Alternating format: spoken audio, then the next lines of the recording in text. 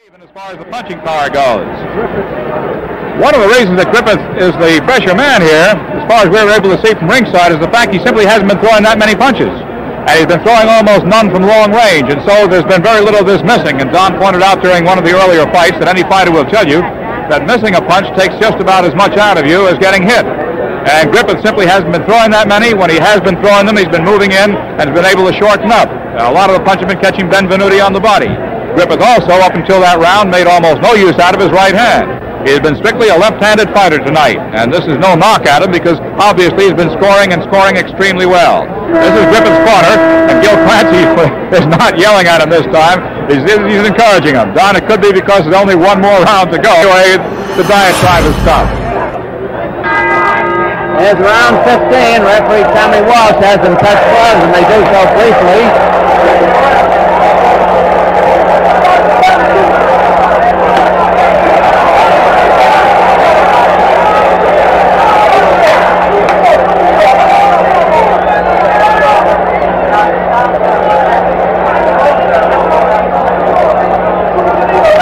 The 15th and final round.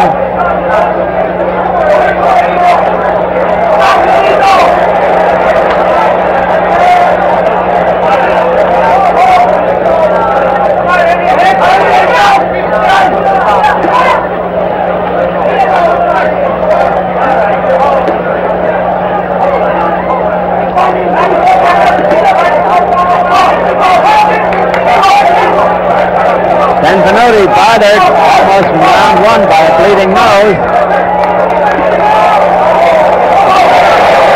That was solid by Griffith.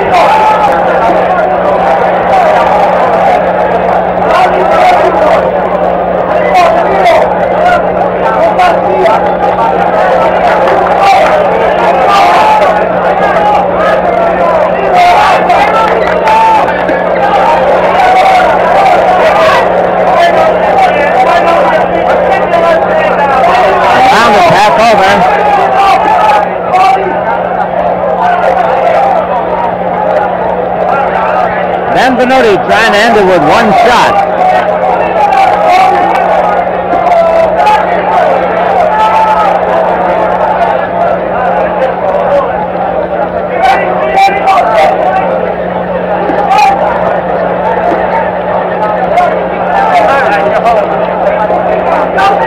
Now there's a minute left to go in the fight.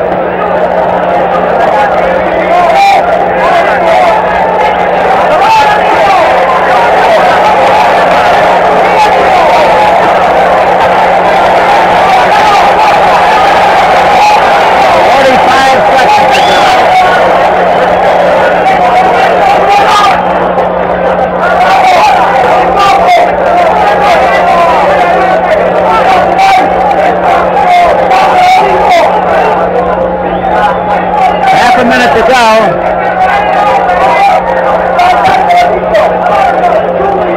Scoring in New York again on a round basis with a supplementary point system if the rounds come out even on a card.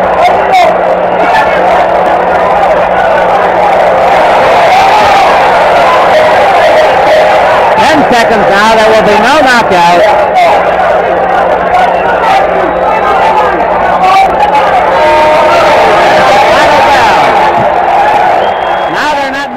Many have been decided that way, including that one by Emile Griffith. Here's Johnny Addy.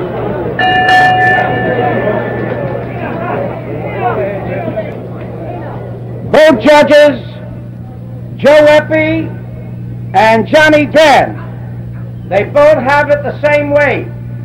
9-5, 1 even for Griffith. Griffith is the winner. Griffith is the winner. Referee Tommy Walsh scores it 7 rounds each and 1 even points, 7 points each. The referee Tommy Walsh calls it a draw. The winner by majority vote, and once again, the middleweight champion of the world, Emile Griffith. Well, there you have it, Emile Griffith.